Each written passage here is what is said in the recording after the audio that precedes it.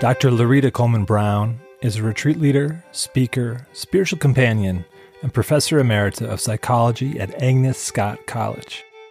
Professor Brown frequently speaks on contemplative spirituality and Howard Thurman. She's the author of the incredible book, What Makes You Come Alive? A Spiritual Walk with Howard Thurman, as well as When the Heart Speaks, Listen, Discovering Inner Wisdom. She's been featured in PBS documentaries about Howard Thurman and the Black Church. She lives in Stone Mountain, Georgia.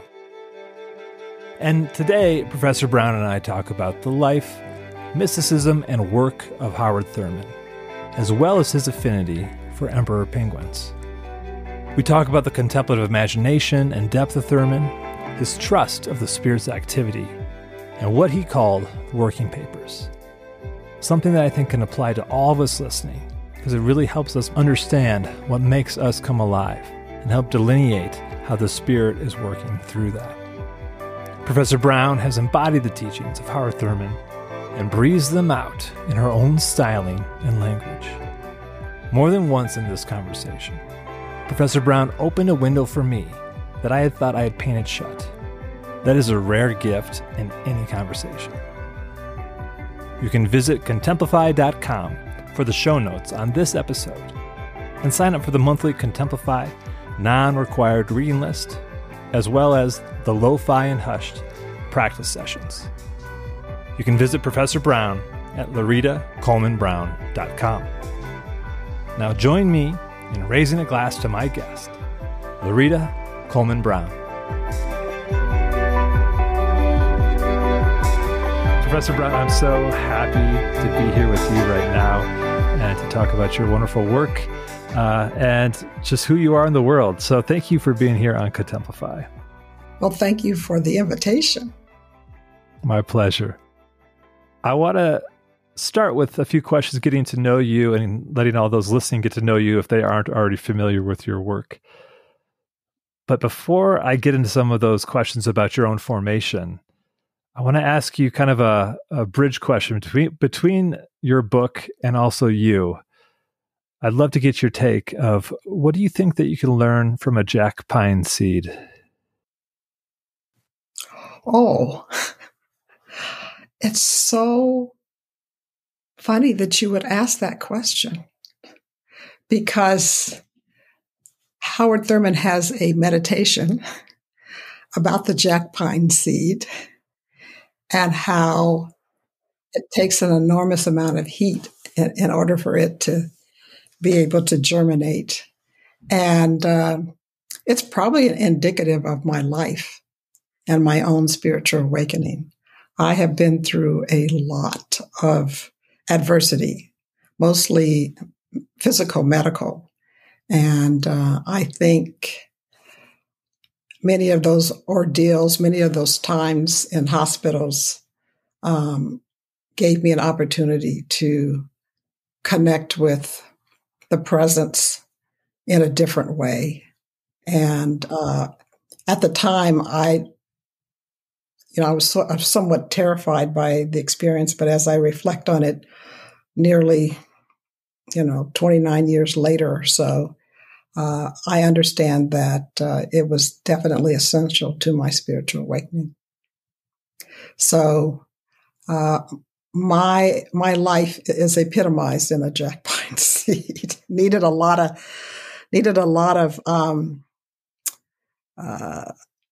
adversity, a lot of challenge in order for me to actually produce a book like I did. So, yes. Mm-hmm. Thank you for that. One of my favorite questions to ask is, if someone were going to teach a class on the formation of Professor Lerita Coleman Brown, what would be the 3 mandatory works? They could be readings, they could be art pieces, they could be places, but 3 mandatory works that formed you that would definitely be on that syllabus. Wow, that's a question. I think that definitely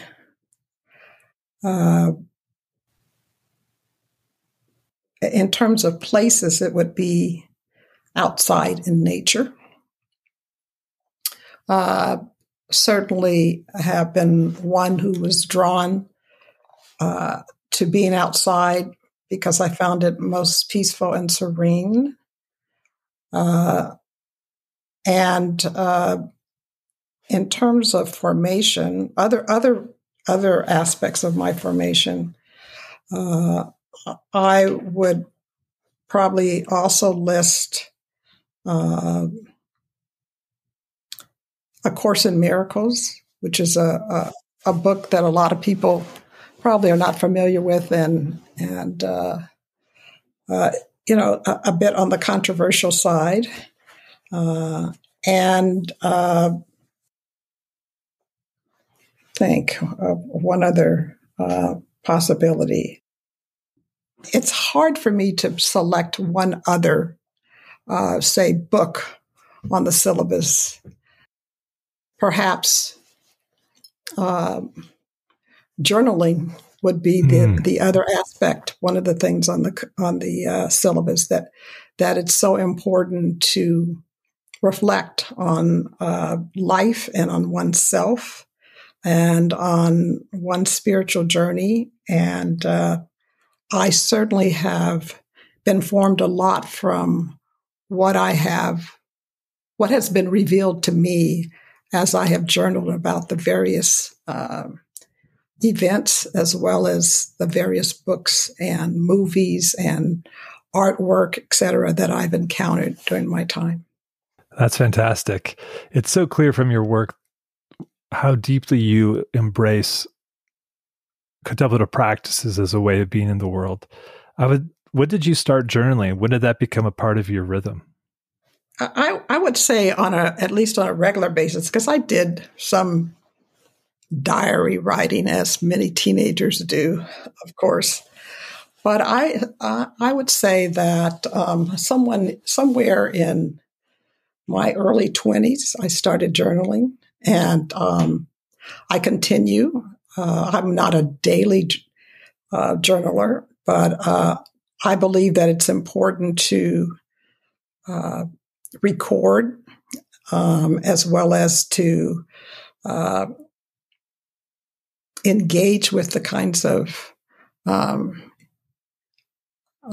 activities or some wisdom that I might have read somewhere, or a conversation that I might have had. I just love to be able to in the early mornings really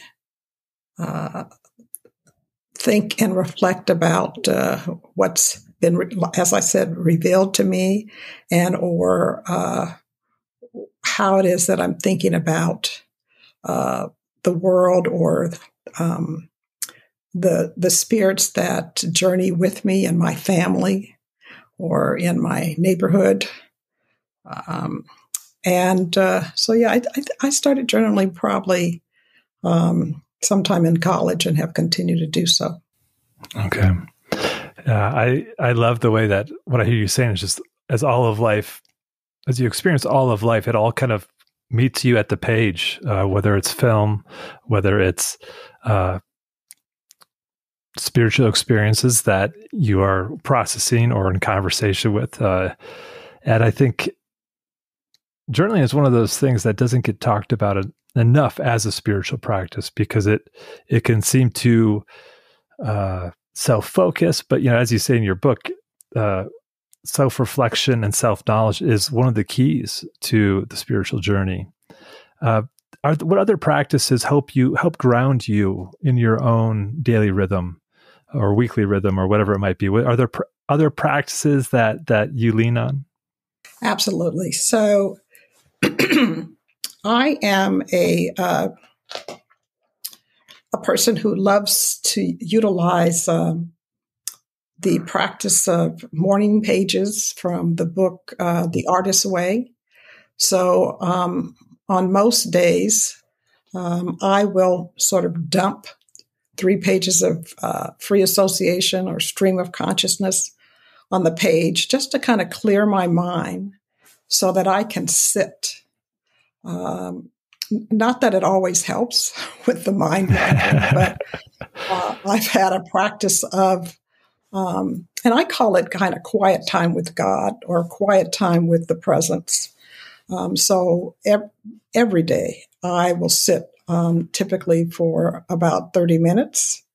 And I don't necessarily set a timer for 30 minutes, but just will sit for a certain amount of time, but usually I want it to be 30 minutes or more. So that's one of my practices. I also like to go outside in the morning. And as I often say to people, catch a bit of stillness. I am a stillness person. And I think there's something powerful about stillness. I think stillness reminds me of whatever it is, whatever images that people have of God. I think that sort of quiet, deep, pulsating energy of stillness is what holds all things together. And so oftentimes I will go outside, and whether it's to garden or to walk or just to sit down and just bask in the stillness. It's one of my favorite things to do, along with sitting in the wind when I have a moment to do that. And I typically will stop about 10 minutes before the hour. And I've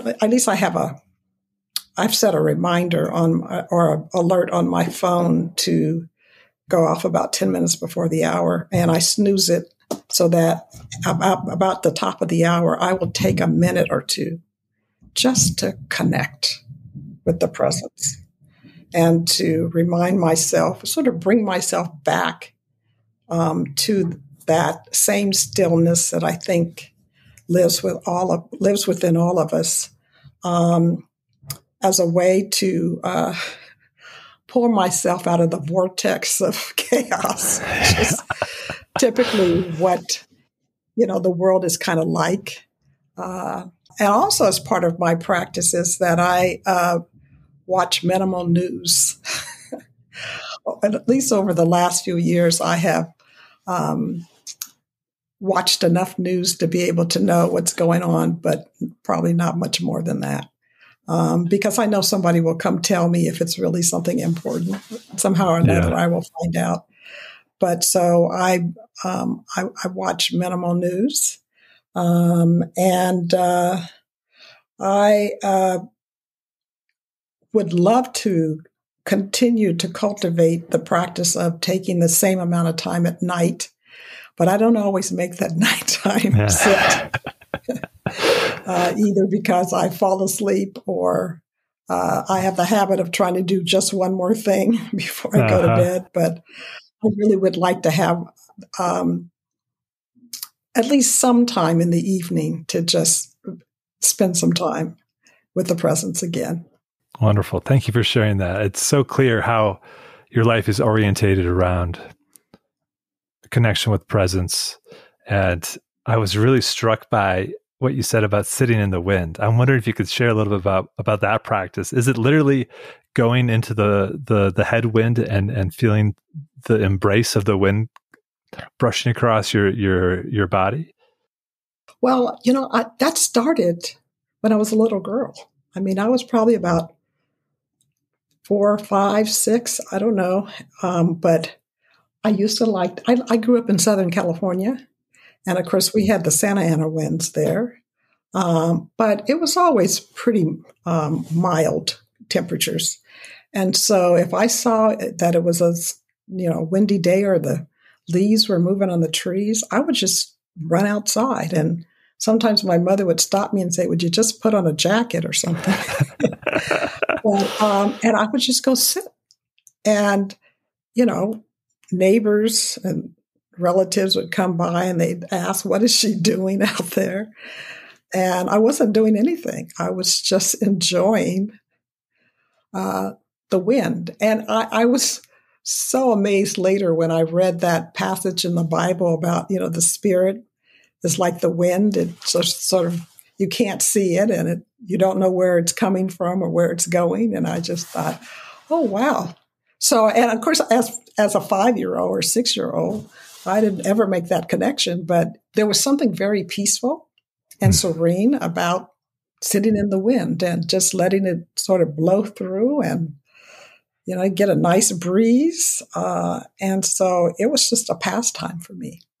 And so I've continued, as long as it's not like, freezing or the wind is, it's dangerous to be out in the wind because we're like having, the tail of a hurricane or, part of a tornado. But if I can catch a nice breeze, I'm loving it. And like I said, there's something very peaceful and serene about, wind and breeze. And, I sort of watch the trees and there's just so much that you can learn from just observing and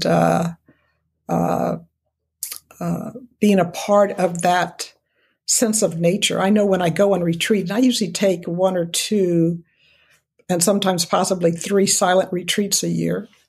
And one of the things that I like to do is to just watch nature, watch butterflies or bees going from one flower to the next, or ants, building a house somewhere. It's just great sometimes to just stop and watch nature as it is all the time. All of this stuff is going on out there. I mean, we're running around, upset about this, that, or the other. And this sense of nature, these things they continue to go on every year without fail. What an image. I'm enamored and resonate with the way that you respect and also resound and connect with gusts of wind and the force of wind, the invisible yet strong presence of it. And what you were just saying too about watching little critters or watch nature unfold as it will reminded me of this morning. I have an 8-year-old daughter, and I will walk her to meet up with some friends so she could walk the rest of the way to school with them. But the meeting place is right in front of a neighbor's garden. And like to watch, a bunch of 8-year-olds see bees sleeping inside of a sunflower and just how excited they get. It is the most serene, calming, grounding practice I have, watching children discover natural rhythms in the world.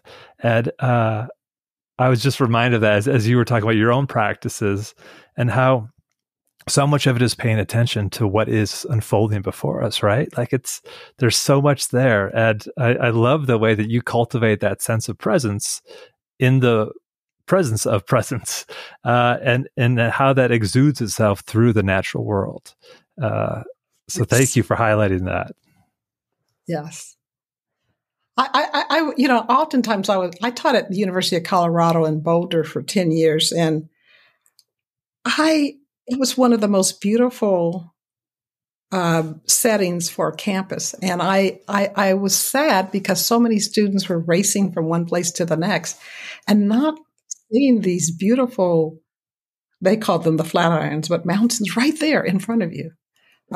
So I think a lot of times we get caught up in, our crazy pace, and we just miss so much of life by racing from one thing to the next. Yeah, well said. Well said. Well, I'm so grateful for your presence here and for talking about your latest book, What Makes You Come Alive, A Spiritual Walk with Howard Thurman, a fellow nature lover and nature mystic like yourself. I actually want to begin in that vein. You talk about how Howard Thurman lauded emperor penguins. What was it about emperor penguins that Thurman was so inspired by? Thurman was always about community and about people working together. And I think his intrigue with emperor penguins had a lot to do with the fact that both males and females took care of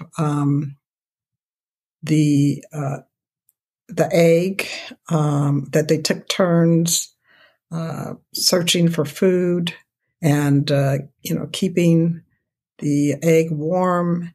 And it was just that idea that both parents were working together to make sure that they brought this life into the world. And so, and he liked that idea and these penguins so much. He used to paint penguins. He used to that was one of his. Oh, really? Yes. And so there are these paintings that he did of penguins. So, yes. And I think then people started sending him penguins, he became a collector of penguins. But anywhere where he saw a harmonious connection, whether it was of people or something happening in nature, it was just like a sign to him that there is this underlying oneness and this connection of all things. And why can't we pay more attention to that and learn from that to make our lives more peaceful and joyful? So, yes, he liked the interworkings of penguin couples, particularly the emperor penguins. We have penguins now at our zoo here in New Mexico, and they are such beautiful creatures to watch the way that they do relate to one another and just their daily habits. It's fascinating. And, there's so much of how I understand Howard Thurman's kind of mystic presence and vision of the world is connected to nature, that tree that held a special space for him in his childhood. And then also his use of rivers as metaphors for the journey. What do you think it was about those, that particular tree and rivers as a metaphor that spoke to Thurman's kind of groundedness in his own life, and then also his using rivers as a teaching tool? What is it about the natural world that offered so much to him as places of expression? In some ways, I think Thurman was born a mystic. And I don't know if, people become mystics over time or you're born a mystic, but definitely born a mystic and a contemplative. No doubt in my mind. And he, I think due to the fact that he lost his father at an early age, about 7 years old, he found that nature kind of embraced him. So he spent a lot of time outside. He was raised in Daytona Beach, Florida. So walking along the ocean or rowing up the Halifax River or sitting in his backyard with his back against an oak tree. And he says that, he and the oak tree communicated with each other, that he felt like the oak tree understood him. And that's where he took so many of his joys and his sorrows. In some ways, he felt quite terrorized by his environment, which is not surprising. He's being raised in the early 1900s in a Jim Crow South, and so was very much concerned that something was going to happen to him. And he says, so he turned inside to God, which he later learned was meditating. So he started meditating at about 8 or 9 years old next to this oak tree. And then he, of course, has lots of other commentary about oak trees and trees in general, particularly in terms of how they can bend in a storm and not necessarily break, how rooted they were, and that he felt like that there was something in them that was able to withstand the sort of tempest, is the word he used, of being outside in that kind of environment. But he felt like that there was something in him and all people that is rooted and can withstand the tempest of life. And that he wanted people to be aware of that rootedness.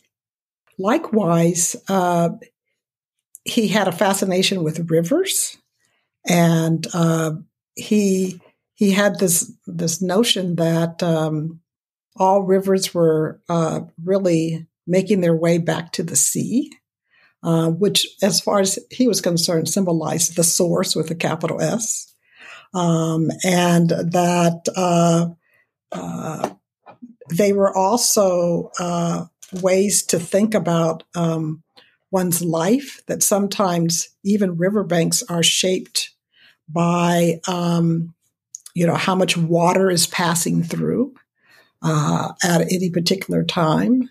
And it was sort of a reminder of, what is it that is shaping us as we go along our spiritual journey. And then he also felt like that there were times of drought in rivers, as well as times of overflowing in rivers, and that these were all connected to, in times of drought, perhaps maybe we needed to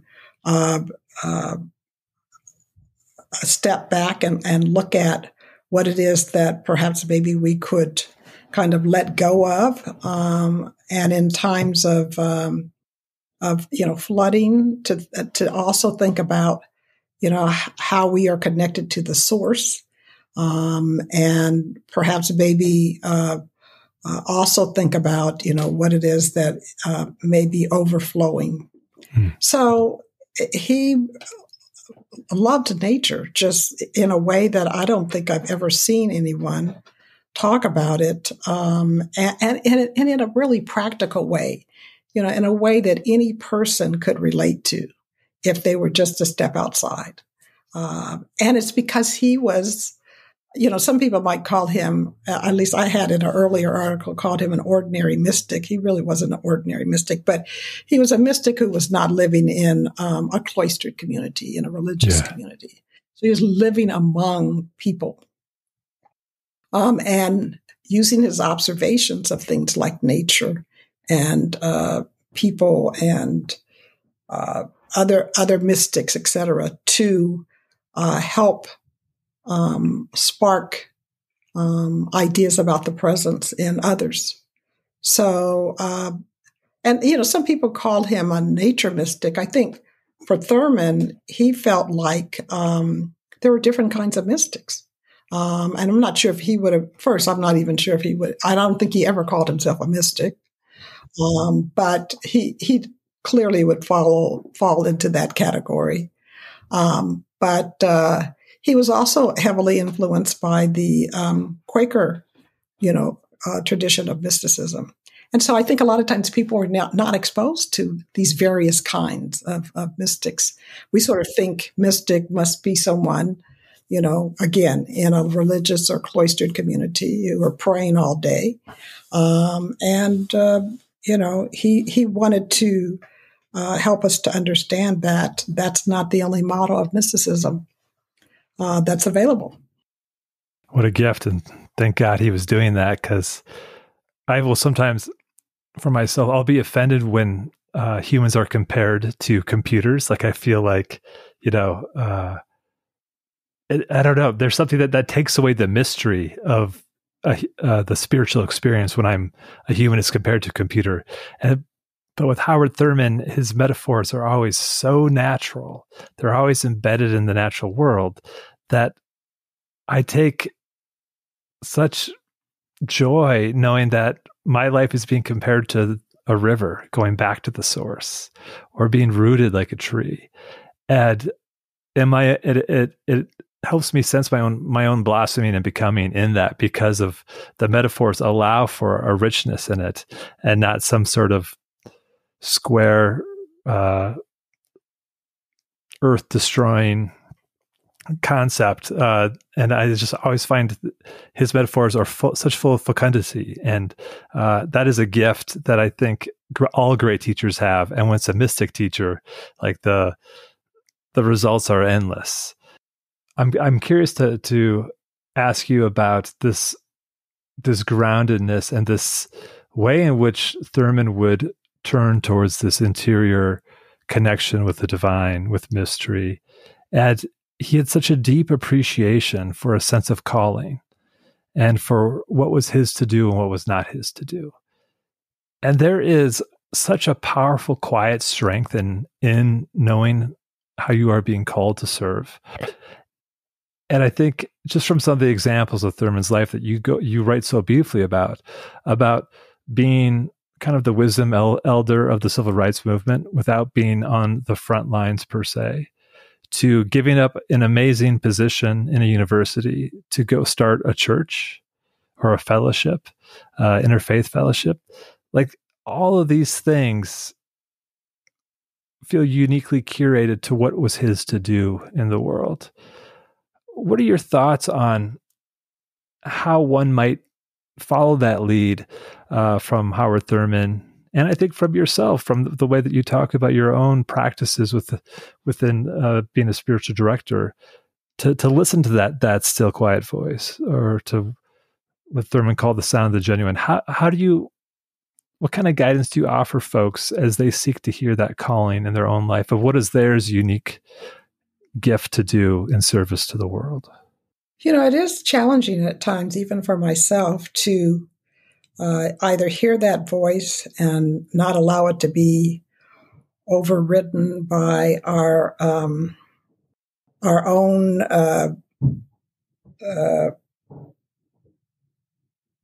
unconscious sort of issues and or habits. But Thurman, and he actually wrote about this idea of inner authority and how important it is once one understands that they are a holy child of God, that they have a sense of agency. They can say yes or no to anything. And he, I think, became very clear that there were certain things that he was being called to do, and was able to sort of silence all the criticism that he would get every time he made a decision that other people didn't like. And especially about not marching during the civil rights movement, for example. But he said that his calling, his role was to hold the spiritual space for those who were called to the street or called for that kind of work. But that was not his calling. And in some ways, when I first read that, I realized that it gave me a sense of freedom in some way to be able to say no to certain things that people may or may not want me to do. I think I've always sort of felt that in some ways, but I know that, like many of us, we are brought up to be concerned about what other people think. So, that's typically one of my overrides, as I call it. I call them overrides, from sort of like an override of the guidance that you're getting from the spirit, from the still small voice. But Thurman became very adept at following that inner sense. And there's a great story about him when he was being recruited for Boston University. The president kept calling him saying, "Well, have you made a decision? Have you made a decision?" And he would say, "Well, I'm waiting for a word in my heart." So he was not going to allow anybody to rush him or to move him in some way that he did not feel like that was part of his calling. But I have to also say that Thurman had a good solid grounding that he got really from his grandmother and his mother. A sense of, from his mother that he was always going to be cared for by God, and from his grandmother that he was a holy child of God. And when that becomes the source of your identity, as opposed to what other people are saying about you, that puts you in a whole nother territory. So I do believe that he had a gift of being able to hear and to connect with the presence, probably even more so than many people, but to also execute that and to stand like the tree, grounded in what he knew and what he believed. So I think for the rest of us, it's really like a practice. It can become a spiritual practice. So if somebody asks you to do something, I often share with the people that I meet with in spiritual direction companioning that sometimes you need to take a pause and consult with the spirit. Now, in my own life, I have, I call it putting out a question. I have put out several questions to the spirit about, well, what should I do about this, or, et cetera. And I usually get an answer. But the problem is that most people don't want an answer, which is why they don't put the question out. Yeah. They sort of want to do what they want to do. So they're not going to put the question out there and get an answer that they don't want to hear. And sometimes the answer is, yes, you must have this heart transplant, or yes, you need to move to Minnesota, whatever it is. So a lot of people won't put the question out there, but I have done that and have gotten an answer. And I had to live through the answer. I think he had a similar approach. He would put the question out there.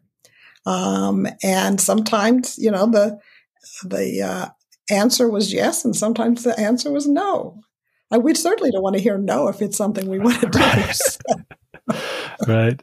Yeah. We really love a good rubber stamping spirit that just rubber stamps what we have said and put out to the world. Yeah, I'm going to do this. That's fantastic. You talked about Thurman's sense of inner authority. And I'm reminded of that story where he has a vision after Dr. Martin Luther King Jr. was stabbed to go speak to Dr. King. Mm-hmm. And the confidence to follow through on a vision like that, I think, is common and uncommon. I don't think everyone talks about that.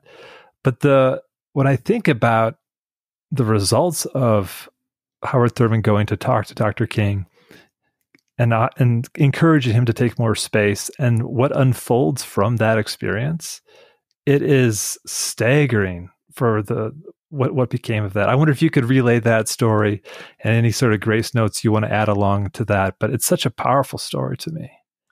Yes. So in 1958, Dr. Martin Luther King was engaged in a book signing in Harlem, and a woman, mentally ill woman, stabbed him. And so Howard Thurman started having these visions of him, sort of this vision thing had happened before with his sister many years prior to that, getting visions of his sister and later finding out that she was ill, kind of thing. So in this case, he had a vision, and so he told his wife, he says, "Look, I got to go talk to him, find him and talk to him." And he found him in Harlem Hospital. And he went to him and he said, "I know that you've started this movement, but I think this movement has taken on a life of its own. And I would hope that as you recover, that you will take some additional time for some silence and some solitude, so that you will know what it is that is your role in this." And it is said that it's one of the few times that Dr. King actually took any time off. And so he took some extra time. And it was after then that he went to India to study nonviolence and to put a wreath at the grave of Mahatma Gandhi, who had already passed away. It is extraordinary. There are these moments when you realize that, I have a chapter on what I call sacred synchronicities, but, like these things being in place for the next thing to happen. So you wonder, would we have had Martin Luther King and this form of the movement had we not had Howard Thurman? So let me just back up for a second and just add a little bit more to this. So Howard Thurman's second wife, his first wife died from tuberculosis, but his second wife, Sue Bailey Thurman, and Alberta King, who was the mother of Martin Luther King Jr., were roommates in high school. And it makes you wonder whether or not the Spirit was at work long before there was a Martin Luther King Jr. Mm-hmm. So you've got these two women that know each other. And we know that when the Thurmans came back from India, and after meeting with Gandhi in 1936, that one of their first stops was to have dinner with the Kings. And Martin Luther King Jr. would have been probably about 7 years old at the time. We don't know whether or not he was at the dinner or what, but certainly the Thurmans shared their excitement about, the sort of utilizing those nonviolent, the nonviolent philosophy in the movement here. And then we also know, though, that Howard Thurman was writing and speaking about Jesus as a leader of a nonviolent religion as early as the late 1920s, early 30s. And so he was thinking about this sort of nonviolence. Then he gets invited to go to India, and then he talks it over with Gandhi, and then he brings back all of that excitement with him back to the United States. But we know formally that Martin Luther King Jr. Met Howard Thurman on the pages of his classic book, which I believe every person should read, yes. Jesus and the Disinherited. It's like, don't let the title turn you off. It's just an extraordinary book. Yes. He wrote a paper on it, by the way, in seminary. And then, of course, they crossed over at Boston University. And Dr. King also listened to many sermons that Thurman gave at Marsh Chapel there and took notes. And so, the influence is enormous. And then, of course, you have the incident that you spoke of him going to talk to him there. So it's almost as if you don't have to be a organizer. You don't necessarily have to be marching to have a extraordinary influence on something. Because even in the training of some of the marchers, this idea of centering down, yes. of going inside and, finding that place of peace before you go out, and really trying to stay centered in that because you're going out to meet violent confrontation was very instrumental to that training process and to having people maintain a sense of composure when all of that was happening. So it is, I think it's amazing how the Spirit works and brings, these events and people together in ways that we would have never thought could happen. Agreed. I couldn't, that's so well said. To think about that centering down, that groundedness is the contemplative in the prophetic. It's the mystical activist. It's that pairing that is so needed to be able to make authentic change and transformation in the world. And I think that chapter in this book as a whole really speaks to that in a way that this whole bodied life of doing what is yours to do, but also the ripple effects of what does it mean to be a part of, I love the old language, of the mystical body of Christ. What does that mean to be a part of it? I may just be a pinky, but that pinky offers some balance or some stability in a way that I might not be able to see. And I feel like that story just speaks to you take that one meeting and you go back, you ripple through the future and you go back to, the roommates of Alberta King and Sue Bailey Thurman, like that. It's incredible. And the level of trust to look at life in that way is, I think, is remarkable. Well, and then, of course, we have this opportunity to talk about inner authority, capital I, capital A. Mm-hmm. And you see that in the event when Dr. King is leading a group of people over the Edmund Pettus Bridge. And he stops and he kneels down and prays. And he gets back up and turns everybody around. That is just such an extraordinary moment of contemplation meeting action. Because apparently what he heard was not today. And one of the things that I wanted people to know in this book, besides the fact that the Spirit is available to all of us and wants to help us, is that when we work in concert with the Spirit, I think we can take things much further along than if we're trying to do it ourselves. And I want to encourage young activists that cultivating a spiritual life of some kind is so important, because otherwise it's not sustainable. You're going to get burned out.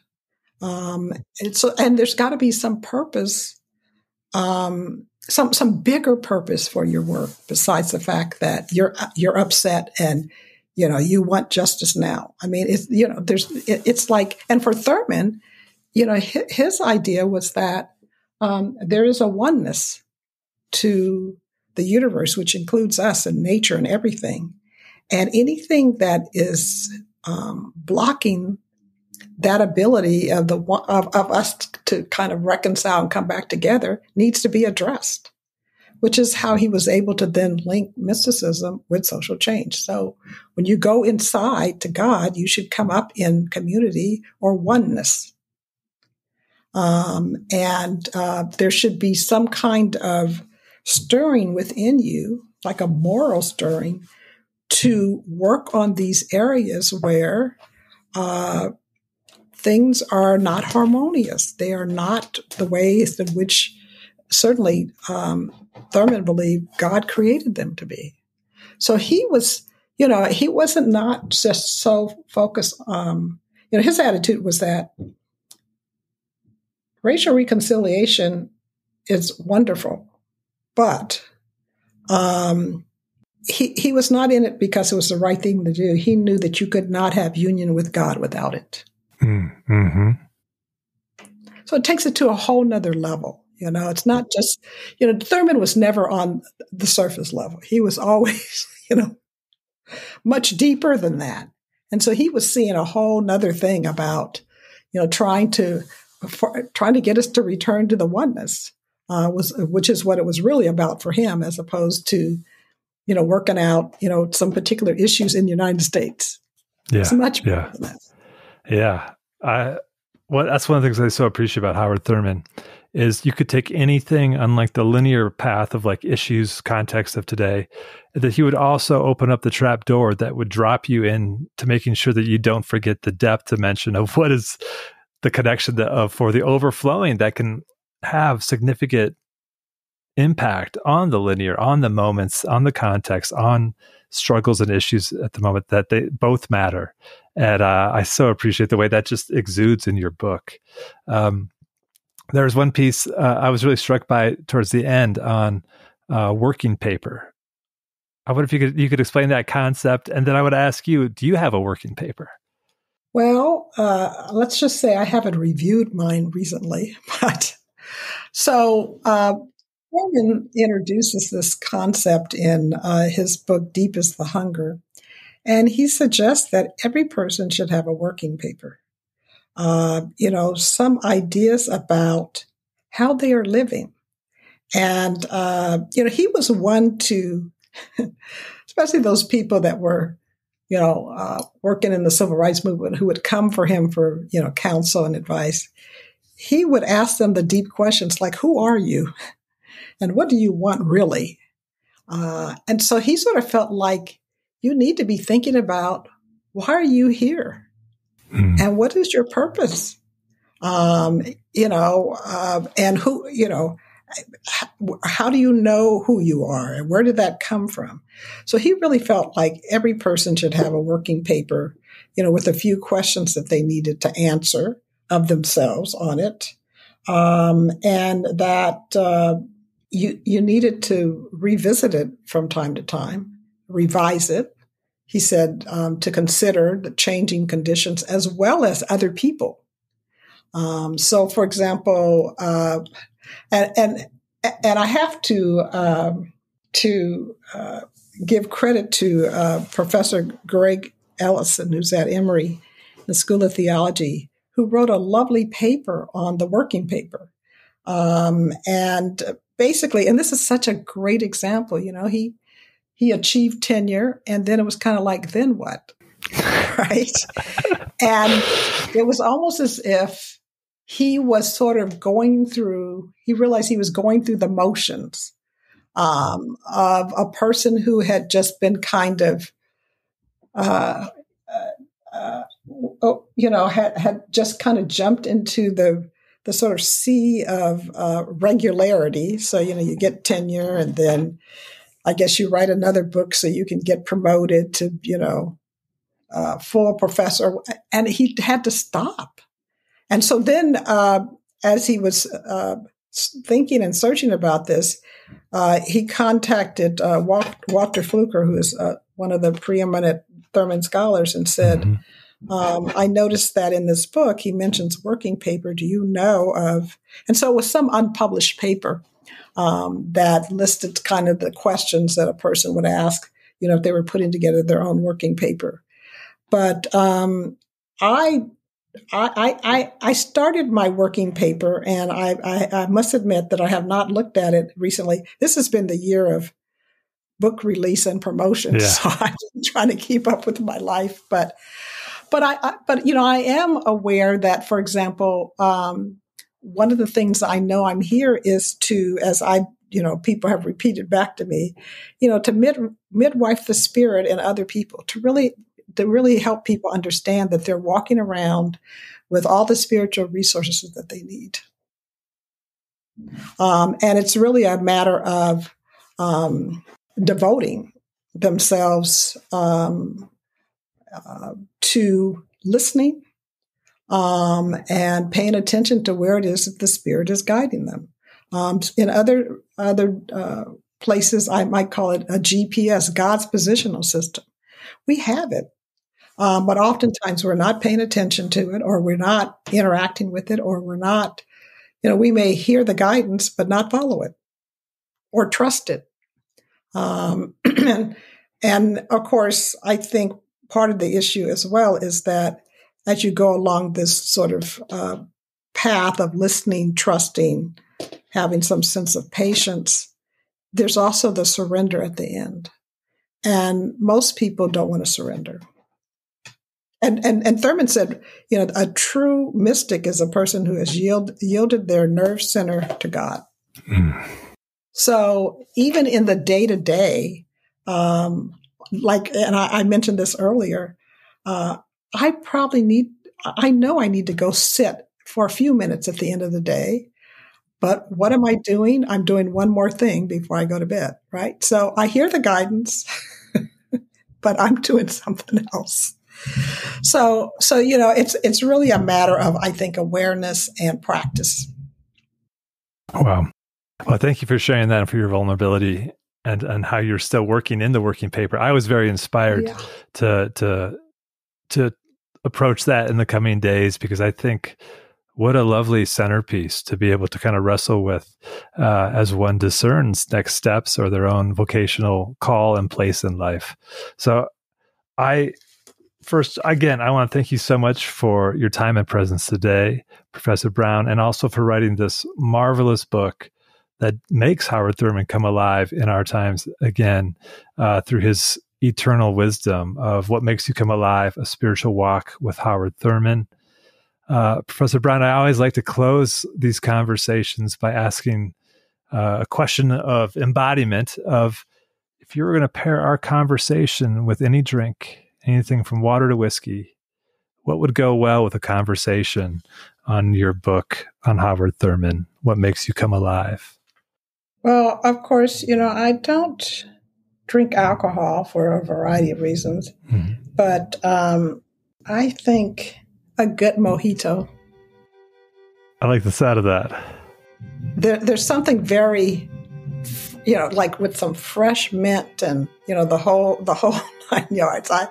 It's kind of like it reminds you of being outside and being alive, right? So that was the first thing that came to mind. A good mojito. Professor Brown, I love that. Thank you so much.